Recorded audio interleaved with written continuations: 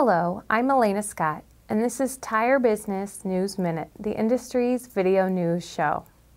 Affiliates of private investment firm TPG Capital have agreed to buy American Tire Distributors for about $1.3 billion. The deal is expected to close before mid-year, which means ATD will suspend its planned public stock offering. TPG will buy ATD from its current owners, affiliates of Investcorp Bank, which had acquired ATD in March 2005 for approximately $500 million. TPG said it plans to help ATD continue to expand its distribution network. ATD operates 83 distribution centers and reported sales of $2.17 billion in fiscal 2009.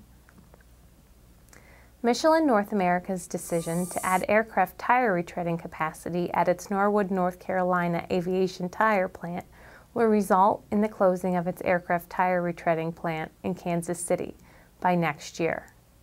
Earlier, Michelin announced it will invest $11.3 million in Norwood to expand that plant and consolidate retreading capacity. The Kansas City plant closing will affect 90 employees. However, the Norwood plant expansion, expected to be completed in the end of 2011, will create 74 jobs. Finally, Kumho Tire has avoided a potential strike by reaching a labor agreement with union workers in South Korea.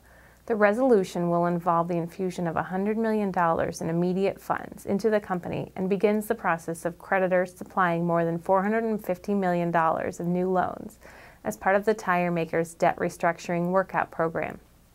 Kumho Tire USA, the tire maker's U.S. distribution arm, said the agreement brings renewed energy to the U.S. unit and starts it on the road to improvements in efficiency and overall competitiveness.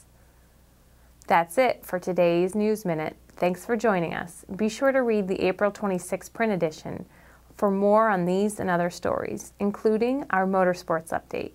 I'm Elena Scott for Tire Business in Akron, and we'll see you back here May 3rd.